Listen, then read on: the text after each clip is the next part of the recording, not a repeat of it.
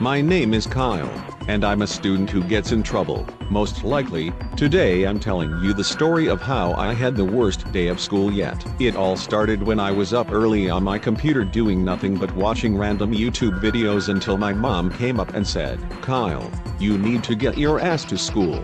The bus is coming in a few minutes or so." I got up saying, "Okay," and left the house and grabbed my shit. And then comes the worst day of school yet. I was waiting for the class to start and then this fucking lizard came up and said, "Yo dude, would you wanna try skipping school?" And I was like, "Nah man, I'm not doing that shit." So I went to fucking class. Apparently the guy's name was Dolfy or some shit. So anyways, class started and the teacher came up saying, "Okay class, we're learning about how to make a cardboard spaceship." I was confused, very confused. How the hell can we make a cardboard spaceship? Now I don't even know how to make cardboard yet, but I just started thinking, until spaceship cardboards are shit. Apparently it was coming from behind me, and the teacher asked, "Okay, who said that?" The student then said it was me who said it, but I didn't say shit. I was just thinking. I turned around and saw Dolfy.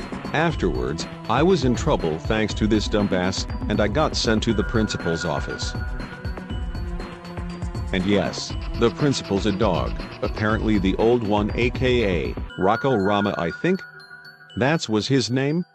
Retired, so this dog took his place. So anyways, he asked why I'm in the office, and I told him I got in trouble in class thanks to Dolfy, and he got pissed at me and suspended me for like a week or some shit.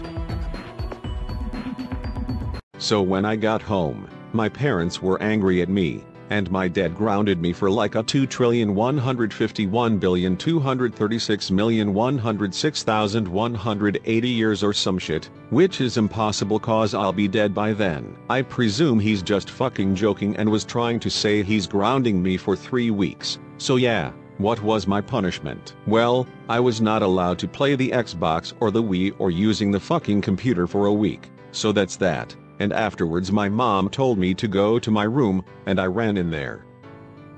So here's a lesson I learned. Never go to school when there's a fucking asshole who wants to get your ass in trouble. Well, so much for that, right? That's the end of my story. The end. Now, do me a quick favor. Get the fuck out of my house.